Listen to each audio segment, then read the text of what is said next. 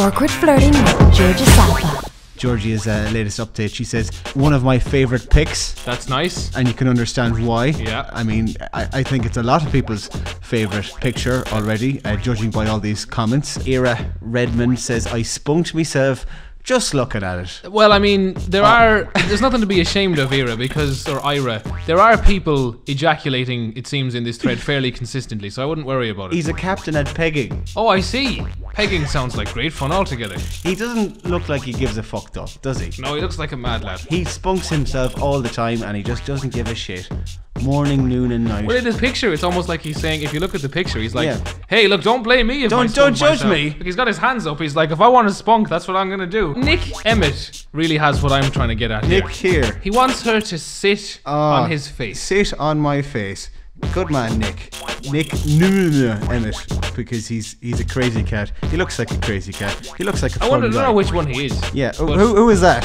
Spencer. That was Spencer. Spencer. Jesus, he looks like she already sat on his face. Spencer looks like he's looking up disapprovingly at Nick's comment. He does actually, doesn't he? He's like, Nick, you can't tell her to sit on your face. What about my face? Donald says, I'm not in any way religious, but dear God, evolution at its best. That's interesting because Donald mixes two concepts there. Yeah. Because he does seem to thank God for Georgia, but then also claims that it's evolution at its best. So Donald's mixing two kind of philosophies. Kevin Power says, I'd eat your shit. Well, I mean, generally, the more direct you are, sometimes if you be a bit of an alpha male, women will like that. 10 people agree with Well, I mean, look, Kevin on the old shit eating. Ladies like to be told that you'd eat their feces. That's generally attractive. He doesn't look like the type of person that would enjoy a big bowl of shite. No, I mean, look, he's saying that he would eat George's shit. He'd obviously make an exception. Martin just below also has a similar sentiment. Martin says, I'd crawl 1.5 miles naked over broken glass to stick matchsticks in her shite. Oh, there you go. I don't know what pleasure you could derive from that. That's an interesting take on things, Martin, and you obviously are a bit of an outlandish sort of guy. Also, we have Dimitri, so we have international people. Where's Dimitri? He says, Ti inani tuto re.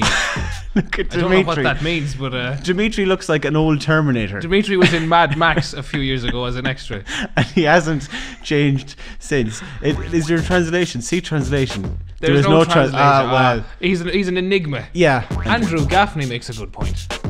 And wank.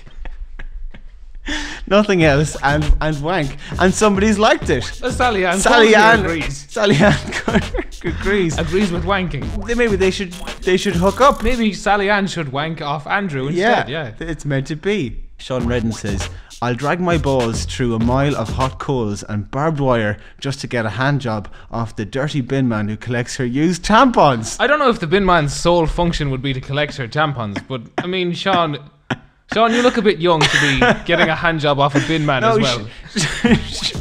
Sean is a well-travelled gent. I don't know, if a bin man gave a kid like him a hand job, he'd go to prison for a few years. Sean has shifted 7 girls at teenage discos. He knows all about women and lady parts. Well, look, it'll be the lad giving him a hand job according to that post.